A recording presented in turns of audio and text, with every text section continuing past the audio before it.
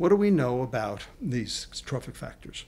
Leptin is a trophic factor. Leptin causes new neurons to form and causes neuron outgrowth. Insulin inhibits leptin.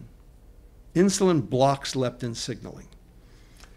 We know that leptin causes neurons to branch and connect. We know that leptin regulates neural and glial protein levels. We know that leptin corrects cognitive defects in patients who have leptin deficiency.